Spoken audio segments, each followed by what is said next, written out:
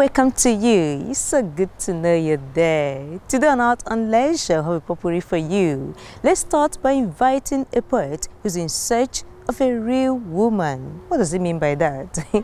My name is Chioma Okpara. I want to know if I'm a real woman.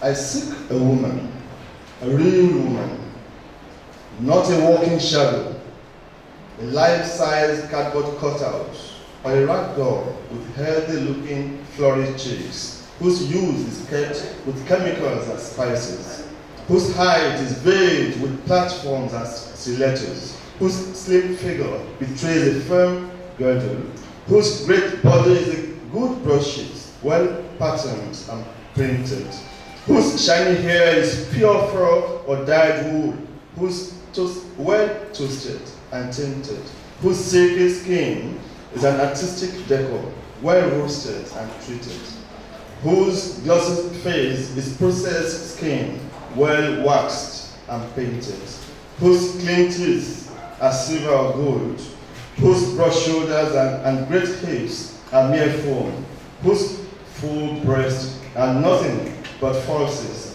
or big rubber balls, whose long nails are borrowings from the dead, a sheer slide on wild hogs, whose sweet smell betrays some costly scent, whose elegant walk is stolen from poor cats, whose geography is an open book to all men, whose holiest shrines are a feast for all eyes, whose holy of holies is public property.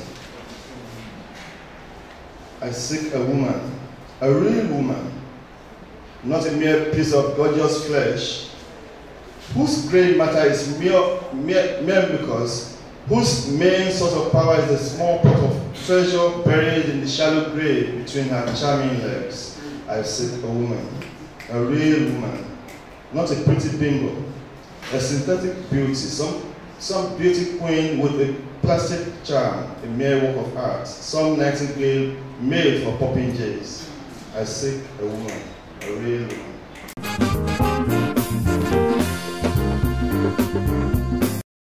Welcome back. That was deep. I hope you found it thought-provoking.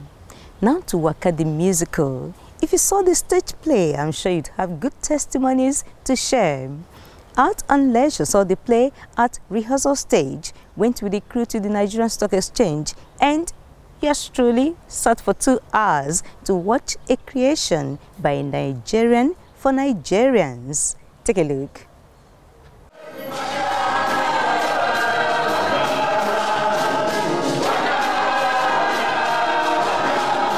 This performance was to announce that Wakaa the musical was about to hit the stage soon. Then some members of the cast and crew visited the Nigerian Stock Exchange and rang the closing bell. In 5 days, the 70-man cast and crew performed 12 times.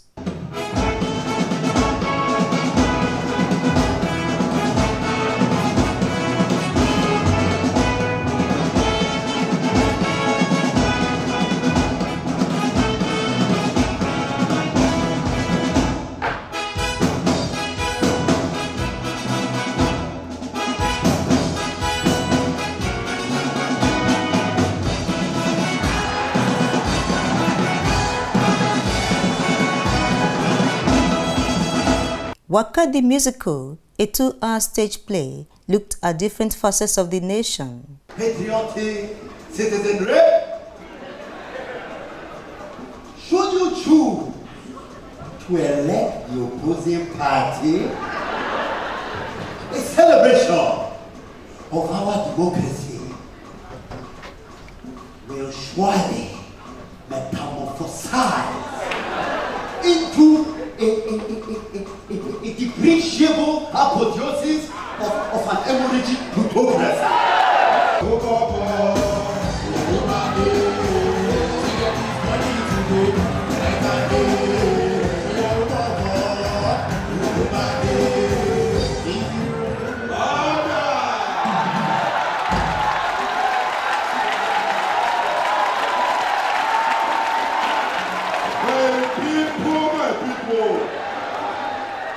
Let me make something very clear.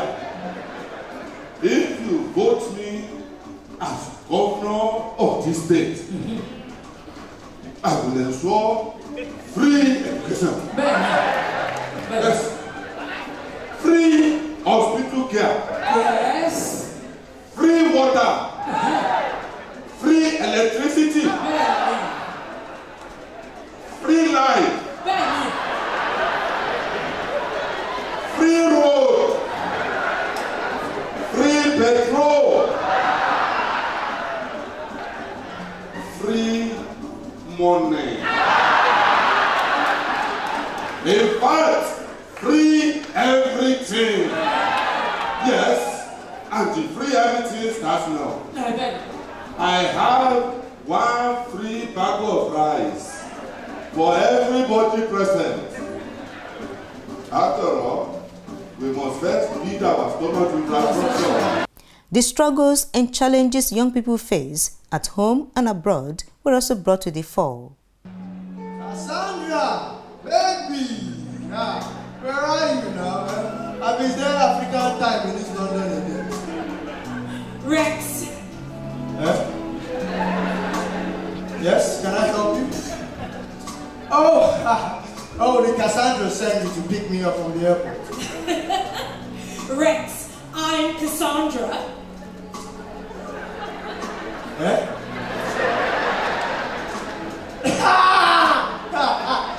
No, that has to be the joke of the century. I mean, you can't be serious, right? I mean, you cannot be serious. Huh? I'm deadly serious. My African Shongo. Welcome to London. I can't wait to introduce you to all of my friends. No. You look different. You're not white. Oh, that's just the white model I use as my profile picture.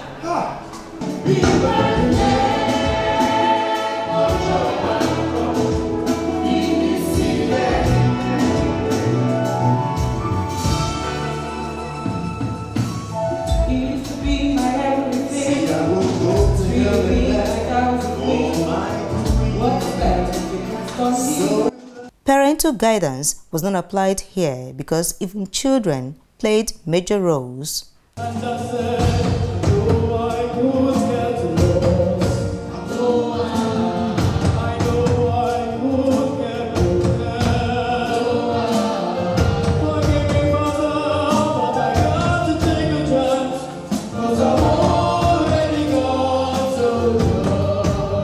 It's good to get our children exposed to stage performances because it gives them confidence. And it's also good to know that we have so much talent in the younger generation. For the kids, I think it's important that we also try to teach our children about our culture. Wakaa the musical was shown during the Christmas and New Year holidays, and no one wanted to be told about it. This is my second viewing. That gives you, I think in a way, that tells you all. I came with my family first time, loved it so much. I brought all my staff this time to see it. Very, very vibrant, very colorful. Music was good. And the whole story was just spot on. I think it's a fantastic leap in whatever we do artistically in this country. It's fantastic. It was an amazing show from beginning to end. Very creative, very energetic, full of energy. It was really good. I enjoyed it.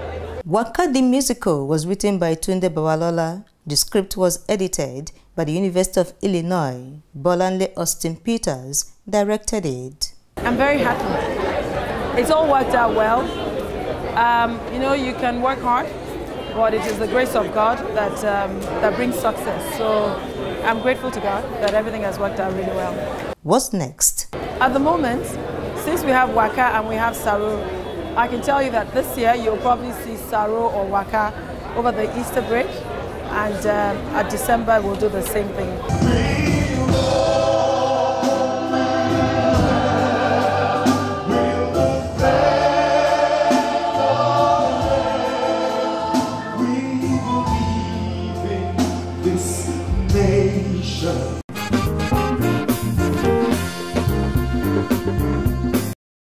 Nice to have you back. We've got it all in this country. You play your part, I play my part. Then we'll see the Nigeria of our dreams. All right, it is time for us to see a unique exhibition. I don't want to say much. Just stick around. Yes, it is a clock exhibition.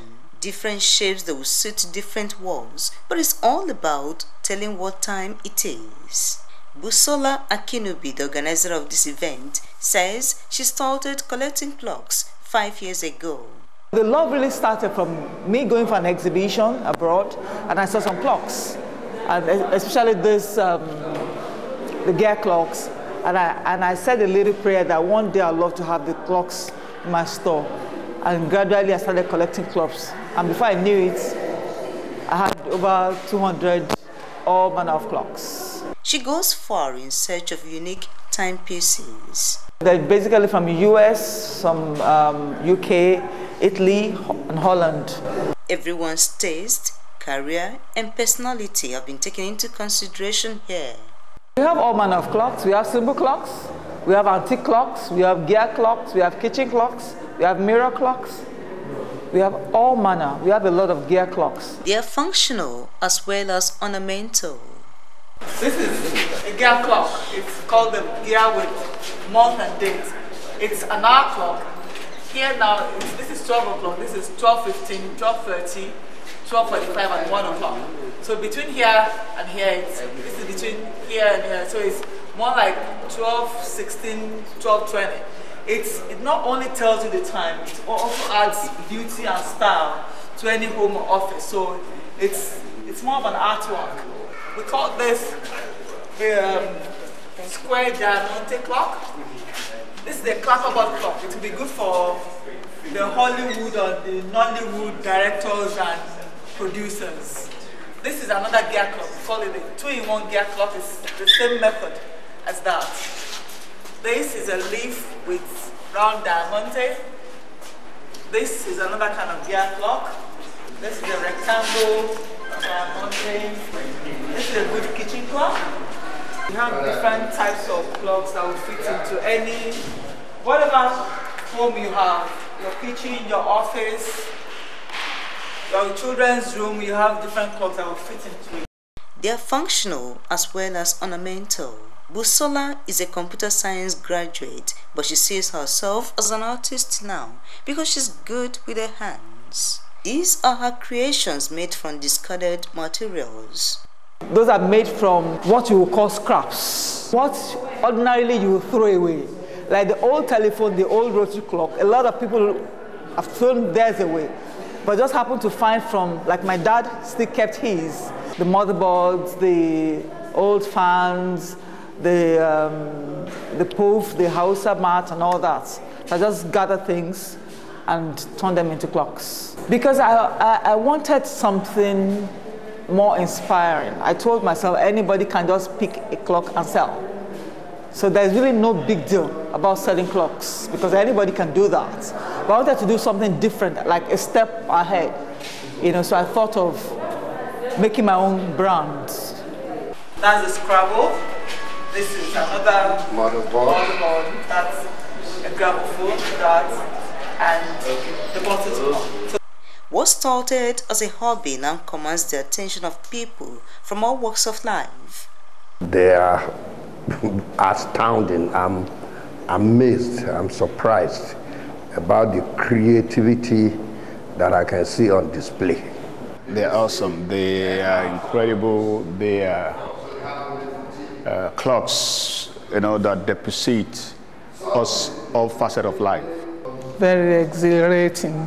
I never thought there's so much what we call time in different forms, quite interesting shapes, and would love to have all of them in my house as a museum. I want to offer my congratulations, certainly about this very creative, innovative, ingenious, really, I have to use the word joyous exhibition. But I also want to say, as the director of the Smithsonian National Museum of African Art in Washington, D.C., it is a privilege to once again be in this country, to be in Nigeria, a place where those of us in the art world know there is so much in the traditional artistic expression, and so much in contemporary African art. How affordable are these art pieces, one may ask? Some of them come expensive because, you know, unusual things are not cheap. So some of the clocks are expensive. Well, expensive is really relative, but they're unusual.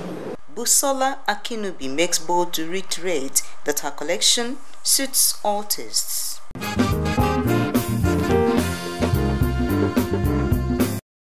I hope you're having a great time. As I promised you, a potpourri.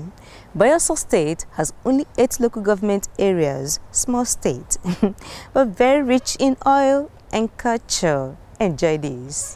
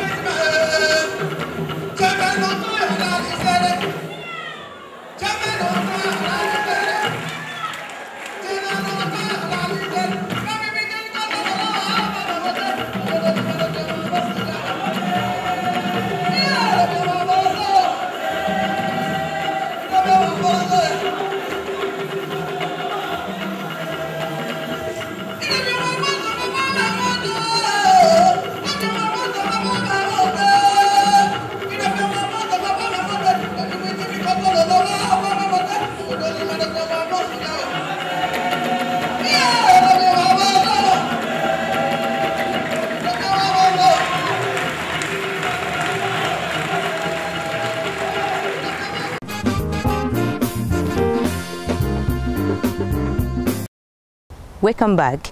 Our last report is a tribute to an art icon whose contributions to the growth of visual arts in Nigeria are many. Prof. Uche Okeke was one of the key members of the Zaria Art Society. He did illustration on Chinua Achebe's Things Fall Apart. He passed on the 5th of January, but we're here to celebrate our legend. He was born Christopher Uche Okeke 82 years ago.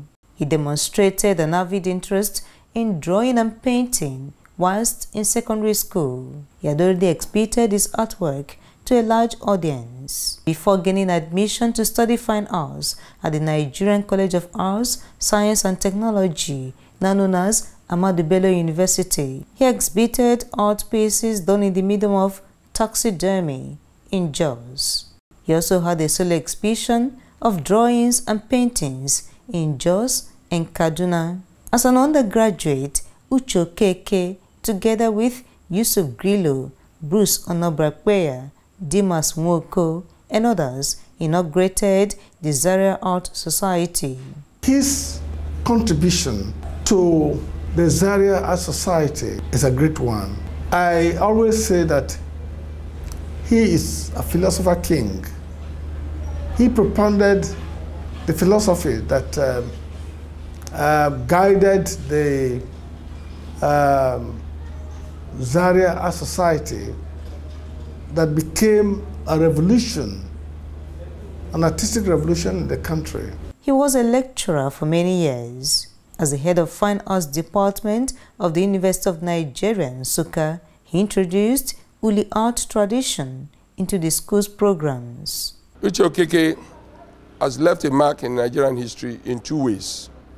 One, he rallied around his colleagues to fight against the syndrome of colonizing the thought of the creative thoughts of Nigerian artists.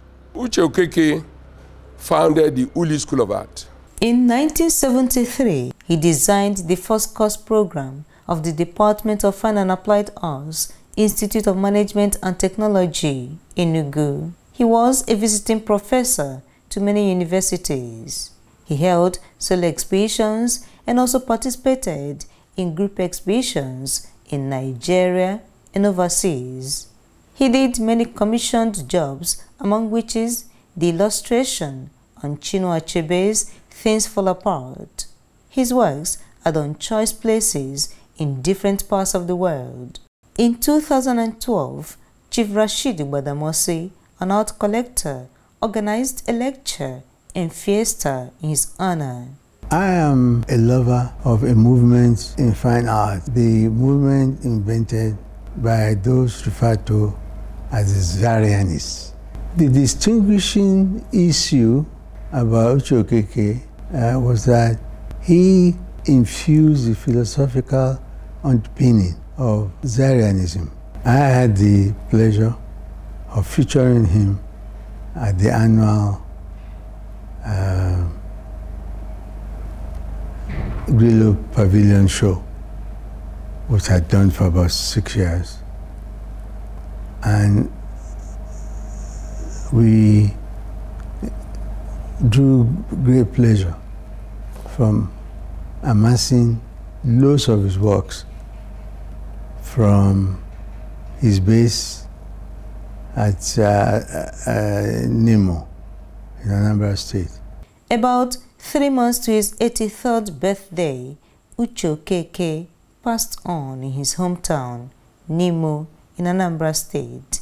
Although we know that Uche had been ill for some time now, the news about his death shocks everyone, shocks the people in academia, shocks artists, both young and older ones. To me, the death of Uche is the loss of a brother and friend. He will be missed by all art lovers.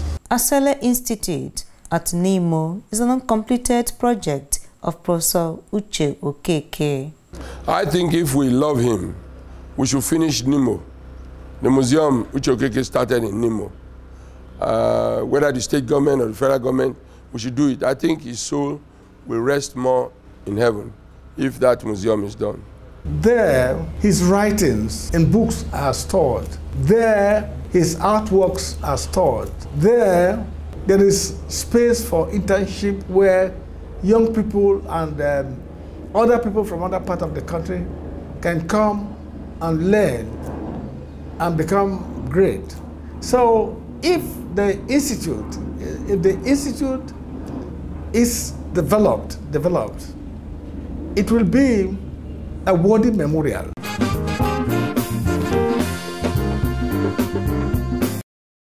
Welcome back. Prof and Mrs. Uche Okeke were married for almost 50 years. Their children are doing well. It was an all-round success. The art community will miss him greatly, but will continue to celebrate him. Thank you so much for being a part of today's program. In case you missed any part of it, not to worry, you can watch it online. Just go to www.artandleisure.com.ng. My name is Chioma Okpara. Same time, same station. Next week, God willing, there'll be another edition. Until then, love yourself, love Nigeria.